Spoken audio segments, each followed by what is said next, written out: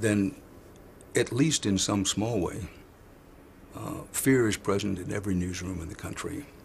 A fear of losing your job, a fear of the institution, the company you work for going out of business, the fear of being stuck with some label, unpatriotic or otherwise, that you will have with you to your grave and beyond. The fear that there's so much at stake for the country that by doing what you deeply feel is your job will somehow be embarrassed. All of these things go into the mix. But it's very important for me to say, because I firmly believe it, I'm not the vice president in charge of excuses, that we shouldn't have excuses. What we should do is take a really good look at that period and learn from it and, you know, suck up our courage. Charles Hanley, who won the Pulitzer Prize for reporting, was in Iraq in January of 2003, and he went to all the sites that had been named by Bush officials as suspicious sites, El Tuwaitha and Fallujah. He went to every site that had been named by George Bush, Cheney, Rice, Colin Powell, and he found that in every case they were still sealed since 1991 when they had been sealed by UN inspectors. He filed a report on January 18th. It went to every major newsroom in the United States because it's the AP, which goes to every major newsroom in the United States. Got no pickup. No one published it. It didn't fit the script. It got virtually no pickup. It didn't fit the script. We were going to war no matter what. I think that that good media coverage, good journalism that tells truth to power can make a huge, huge difference. So do I think that we would have gone to war if the media had done their job and had challenged not just the lies about weapons of mass destruction, but the lies about how Saddam kicked the inspectors out in 1998 and the whole litany of propaganda that led up to March 20th, 2003, the launch of the war. I think if the media had been challenging that, I think we would not have gone to war. Jeremy Paxman said last year he and the rest of the media had been hoodwinked in the run-up to the invasion of Iraq. Is that something that you would agree with? Well, what I think I would say about that is that clearly we did not realize until much later in the day that the weapons of mass destruction were not there.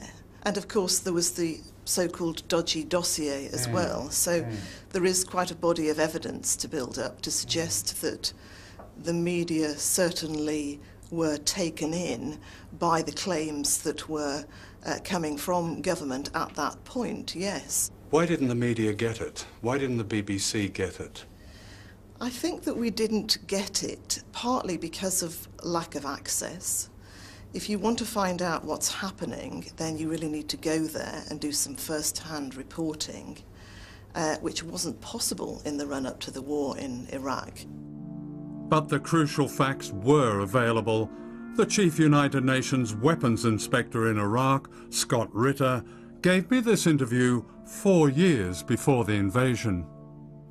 In 1991, Iraq had significant capability in the area of chemical weapons, biological weapons, nuclear weapons production capability, and long-range ballistic missile manufacturing capability.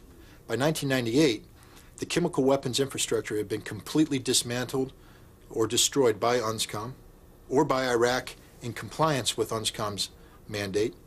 The biological weapons program had been declared in its totality late in the game, but it was gone. All the major facilities eliminated. The nuclear weapons program, again, completely eliminated. The long-range ballistic missile program, completely eliminated. All that was left was the research and development and manufacturing capability for missiles with a range less than 150 kilometers, a permitted activity. Everything that we set out to destroy in 1991, the physical infrastructure had been eliminated. So if I had to quantify Iraq's threat in terms of weapons of mass destruction, the real threat is zero, none. The former Chief Weapons Inspector, Scott Ritter, was saying as early as 1998 that Saddam Hussein was completely disarmed. Scott Ritter, I think, appeared in 2003 twice and once at 3 in the morning on BBC 24 News. He was a vital expert witness, and there were others. Well, I don't know why Scott Ritter didn't appear more, but he clearly did appear at times. That's the question for the BBC. Why weren't those who were Why weren't those witnesses voices heard? Yes. Well, because there were also other voices that we were putting on the air, Unscombe, Mohammed Al-Baradei, Hans Blix. So we were actually listening to those voices. But yeah, I think you've got a good point. You know, why didn't we? It's a question that we asked ourselves afterwards. Why was it that we didn't discover this first, didn't discover the state of Saddam Hussein's weapons of mass destruction?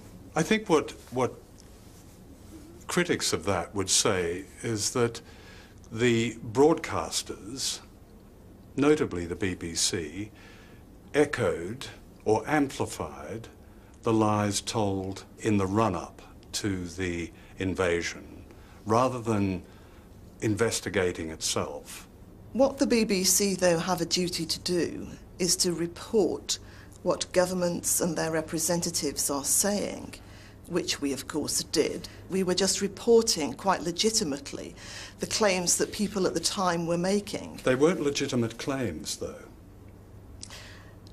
They were in the mouths of legitimate leaders, though, and therefore we had a duty to report that. But those leaders, both of them you mentioned, Blair and Bush, have long been discredited. I mean, isn't it the BBC's role, as well as reporting what politicians say, to hold power to account? Of course it is. It's the BBC's duty to scrutinise what it is that people say. We're not there to accuse them of lying, though, because that's a judgment. No, that's not being suggested, that you make a judgment. The point is that it appears now that those important journalistic challenges were never made. It's not up to me to make a judgment. We're there to report what their claims are and hold them up to scrutiny and investigate. In August 2002, ITV reported a warning by Vice President Cheney that Iraq would soon have a nuclear weapon. And that was nonsense. But it was presented uncritically as news. Wouldn't you say that that contributed to the invasion that happened the following March? Well, it might have done, but with respect, not our fault. I mean, I don't believe that you're suggesting, are you, that we should completely dismiss the words of arguably the second most powerful man in the Western world? We reported no. it. We didn't necessarily agree with it. We reported it and allowed our viewers to make up their minds as to whether this was a man telling the truth or not. No, but that's not fair on viewers, is it? Because they may not know what we as journalists know or ought to know, that this was an extremely dodgy politician who was making extraordinary claims. If we knew it, we should have said so. If we didn't know it, we can't. And that applies across everything. But you're absolutely right in one regard. We shouldn't take things at face value. We should do our best to investigate. And when we do know, we should tell our viewers. Of course we should. That's part of the process of being a journalistically based organisation. I mean, I was thinking of Blair's many statements. One, on the 29th of January 2003, ITV News reported Blair as saying, "We do know of links between Al-Qaeda and Iraq." These links, as you know, didn't exist. I mean, we're getting into the realms of sort of semantics now, but if they're very important semantics, he used the word links between the two. Your quotation, not mine. Well, I think that was a quotation from ITV News. From Tony Blair. Links. Now, links can mean 1,000 things. It doesn't necessarily mean a bond of support, of mutual support. There were no links. Well, look, I'm sitting here across you. You're telling me that. I would say to you, well, show me that there were no links. Show me that they'd never... Show me that they'd never... Even those claiming links said there were no links. Been any communications of any kind between those two organisations. Come on. It's impossible to do that. And he chose his words carefully. And of course... Well, they're not careful. We do know of links between Al-Qaeda and Iraq. Yeah, but the word links could mean 1,000 things, is the point I'm saying here.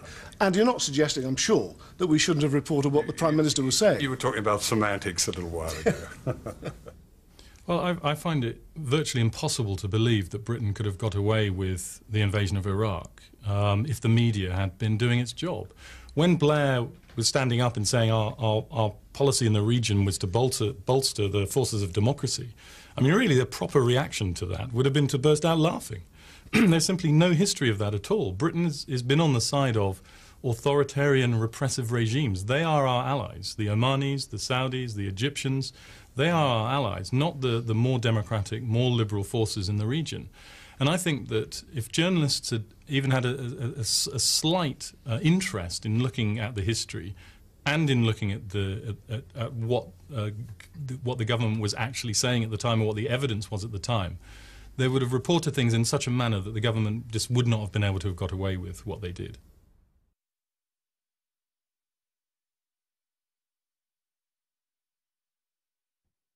Good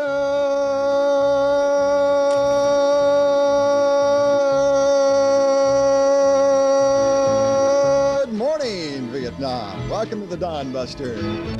This was the Vietnam War, which I reported. A new military jargon, collateral damage, was designed for the media and to cover up the scale of the industrial killing of up to 3 million people and the terror of indiscriminate bombing often known as turkey shoots. The longest bombing campaign in history happened here in North Vietnam, mostly unseen from outside. This is a photograph of the town of Ham Long in the north. Not a building remained, only bomb craters. Pictures like this were seldom published. Vietnam was the blueprint for the wars of today. Murder and destruction replaced military tactics. Almost every man, woman and child became the enemy. Now some people running along the dikes.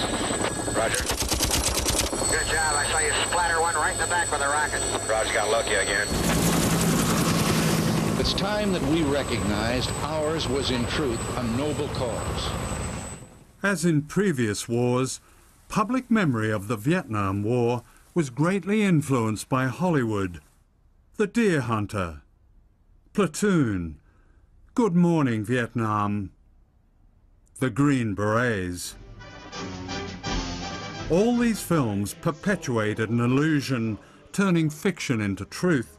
The theme was fake heroism and self-pity, the invader as victim, purged of all crime. Today, a series of Iraq war movies follows the tradition. The current Oscar winner, The Hurt Locker, is the familiar story of a psychopath high on violence in somebody else's country, where the suffering of its people barely exists. What I saw was a film that was a complete celebration of the lone lunatic, but who ultimately, you know, is the quintessential American hero. Because lone lunatics are very big in this country. We even elect them president sometimes. This film is a film about killing, in which killing is completely incidental. And this is a war that was orchestrated purely for profit and for oil and for ownership of other people's resources and for control of global resources.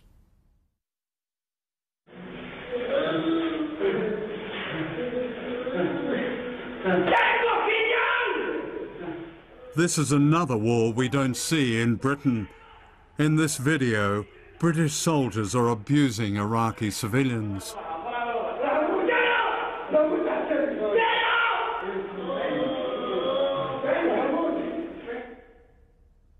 A public inquiry into the killing of Baha Musa, an Iraqi hotel worker, has been told that British soldiers have tortured and killed prisoners. Phil Shiner is the lawyer acting for more than 100 Iraqi families. Modern democracies don't leave marks, so stealth torture. So the things that we developed, and we weren't alone, the Americans did the same, obviously, are much more subtle. Leaving someone hooded, putting someone into a wall-standing position, depriving them of food and water, etc. My clients complain of every type of threat that your women will be brought here and raped in front of you, that, you know, death